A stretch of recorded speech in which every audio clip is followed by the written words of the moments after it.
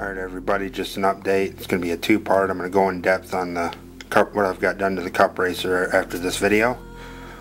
Just thought I'd like to show you a couple updates that I did. This was the original strut bar that I made.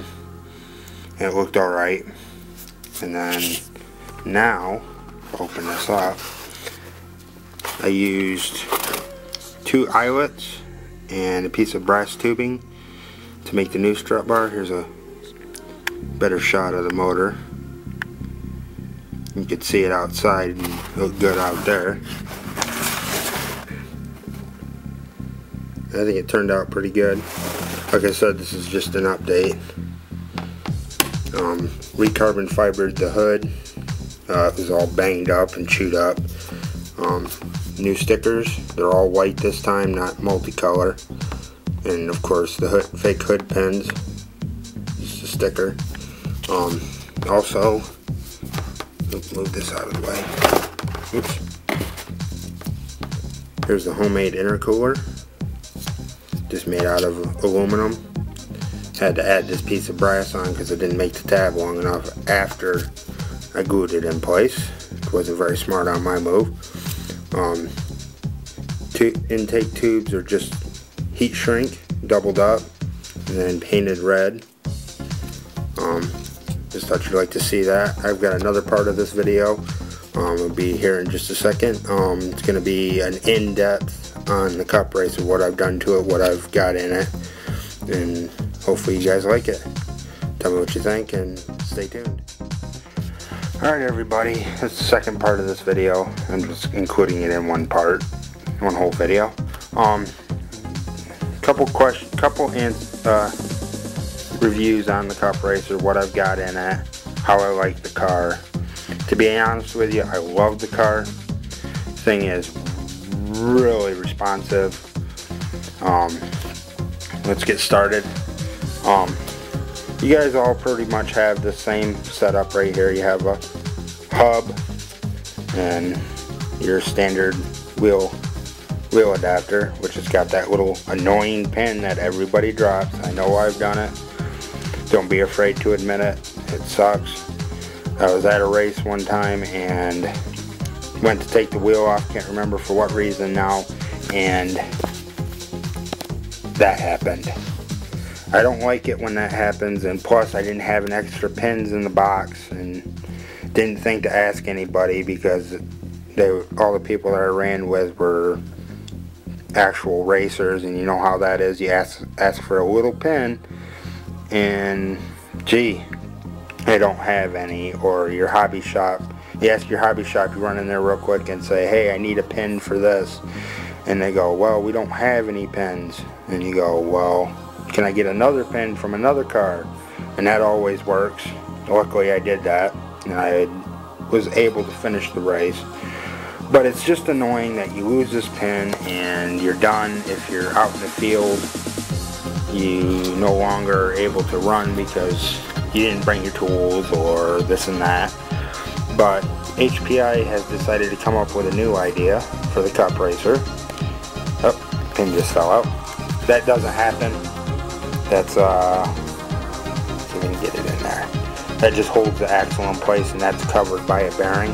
I'm glad that kind of happened, so I can tell you that it's covered by the bearing, so that pin will never come out. But HPI has come up with this tooth design. I believe it's on the E10 too. The nice thing is the bearing holds this in place, so you don't have to worry about it falling off. I mean, once it's on there, it's on there. I mean, you have to pull it to get it to come off. It goes on pretty easily, comes off really hard. And of course the simulated discs. As you can see, did it again. Oh well, we'll leave it out. That way we can get a better shot of this cup. This is a fully aluminum cup versus the stock plastic one. They are exactly the same, but of course this one's aluminum, this one's plastic. Couldn't turn the power up with these plastic ones, was afraid it was going to break them, and we'll get into that later, but that's that. set this off to the side. Nice thing is those are held in with the same pins that hold the standard hub pin, which, like I said, it never falls out because it's held in with the bearing. Then we got the stock plastic shocks, plastic shock bodies. See if I can get this to do it. They just snap on, they don't screw on. They have a little O-ring in here, and every time I go to run the car, I've got shock oil all over the car. And of course, if you've done it, I've done it before, you strip the threads off the shock body when you go to put new shock oil in it, because they include aluminum caps with the cup racer. Or some cars don't, some cars do. Nice thing with the plastic caps is they kind of have a give, the aluminum ones don't. But they leaked and I didn't like them, so of course I did the upgrade, and we'll go to that. Get this out of the way. Here are the GPM aluminum threaded shock bodies. You can get the actual HPI ones. I just wanted to get these because they were a little cheaper, and you really don't notice the difference. I've seen the actual shock bodies in person, and they're no different than these, except the ones that for HPI have a gray kind of an aluminum. These have kind of a silvery aluminum. Running the blue springs up front, which are one step harder than the gold, and the rose springs in the rear, well, they're pink. They can call it whatever they want, they are pink. The pink shocks in the rear. Before I was running in the car with the plastic shock bodies, this Losi 20 weight oil. I was getting a lot of preload, so went to the Losi 50 weight shock oil. Now, I'm new to this drifting scene, so if you got any ideas, you know, maybe I can correct the preload and use a lighter shock oil, be glad to help me. Of course, I've got it drifting where it runs perfect. I don't want to mess with it. So, have here, better shot. That was the brake rotor with the caliper. This is the kit you can buy for this car. The GPM, aluminum upgrade, hubs, both front and rear. They accept all the factory parts. The nice thing is they come with a set screw, which is in there, thank God. Didn't look like it was in there. Comes with a set screw and the toe change in the rear. Gotta go on to the next thing here.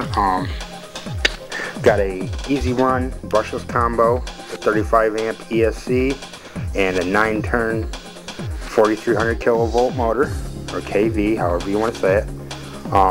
And switched it over to the Dean's plug. Had that nasty Tamiya plug on there, which I ran there for a while, but didn't like it. Don't like the Tamiya plugs that much anymore. But yeah, it works. Does the job there for a while, but once you start burning plugs up, it's kind of annoying. A better shot of the motor.